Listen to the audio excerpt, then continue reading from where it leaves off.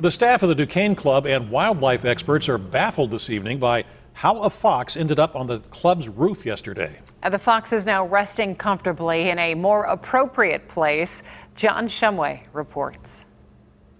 There was no way this little guy was getting inside. He was found on top of the roof of the Duquesne Club. Far short of the club's dress code, he scampered around on the roof while the club took pictures and awaited animal control.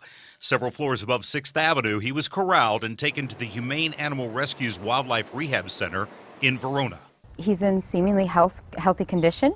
We gave him a full medical exam. There isn't anything wrong with him. The Duquesne Club fox is not the first fox to spend time here.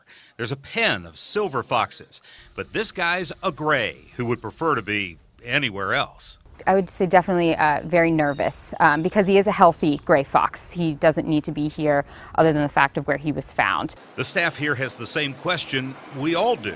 We can't figure out how he got on top of the roof. Even though they can climb trees, gray foxes specifically can climb. But where he was found presents a real problem for his release. Because we can't really put him back downtown.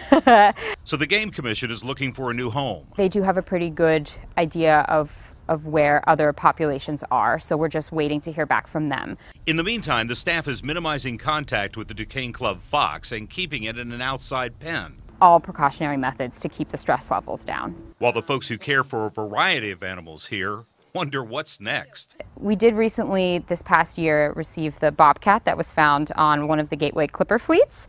But besides that, we haven't had anything strange like this show up, but you never know. In Verona, John Shumway, KDKA-TV News.